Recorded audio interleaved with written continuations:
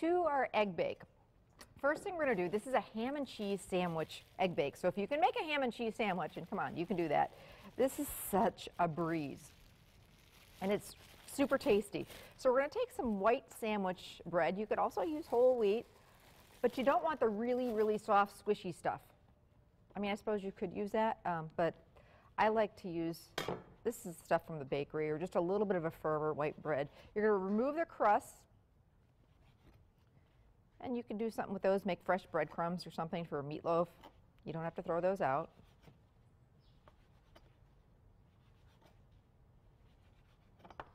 And we're going to spray our dish. Ooh, I almost got the evil eye from Ann.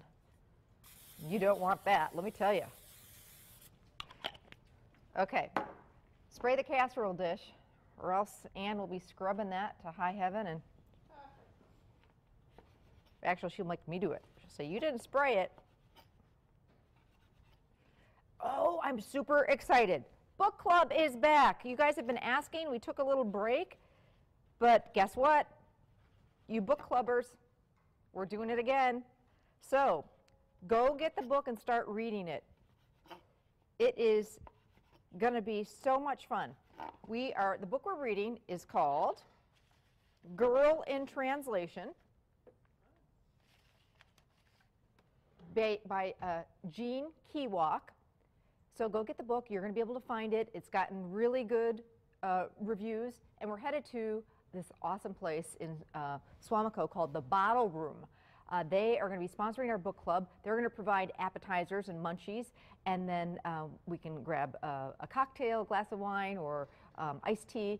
We're meeting there in May. Here's all the details. You've got plenty of time to go get the book, May 14th, so dive into this book this weekend. Start reading.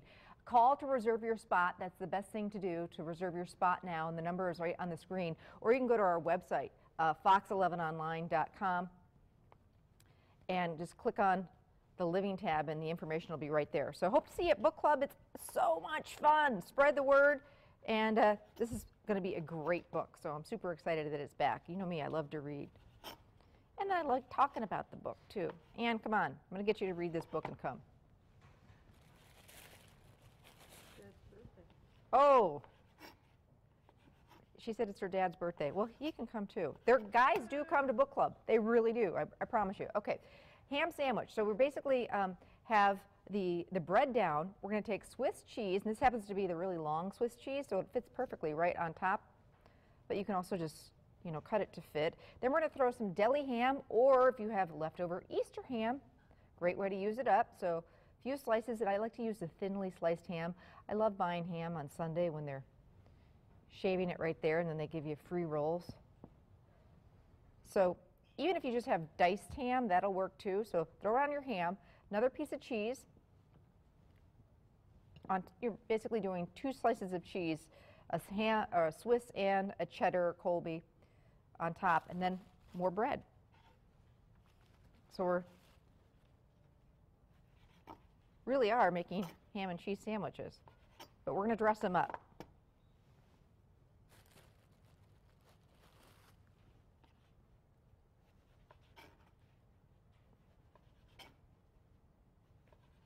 Some of the other things we're making today.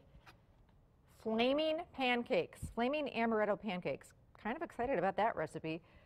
Speaking of ham and cheese and eggs, we're doing a croque madame, one of those fancy French sandwiches, but we're going to show you how you can do it at home.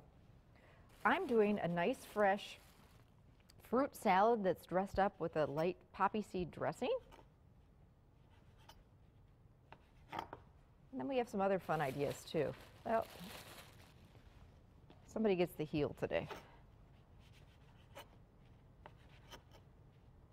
I'll work. Oh. All right. So I've made kind of a mess, and we'll throw those crusts in the food processor and make some fresh breadcrumbs, which is great on top of casseroles. Okay, now let's get to the egg batter. So our ham sandwich bake is all done. We're going to take 8 eggs. Speaking of which, I just did a blog about this. Can't wait to dye Easter eggs, and we do it every year, and I keep waiting for Ireland to say, not happening. Not doing it.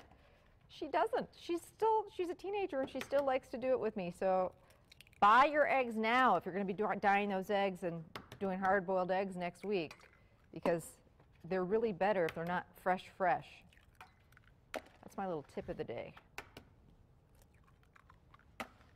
And next week we have lots of Easter ideas and recipes. We're doing deviled eggs, my favorite deviled eggs, and lots of other stuff too. Okay, 8 eggs, 3 cups of milk,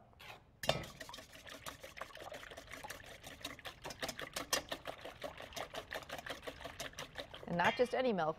We love our Lamers. I'm using whole milk for this. We love it in the glass bottle, locally, all local, fresh. There we go, 3 cups of milk. A little bit of salt.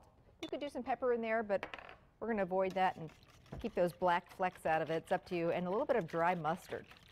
So then this goes over your sandwiches. So this is, if this is something you're thinking about doing for Easter morning, you do this on Saturday.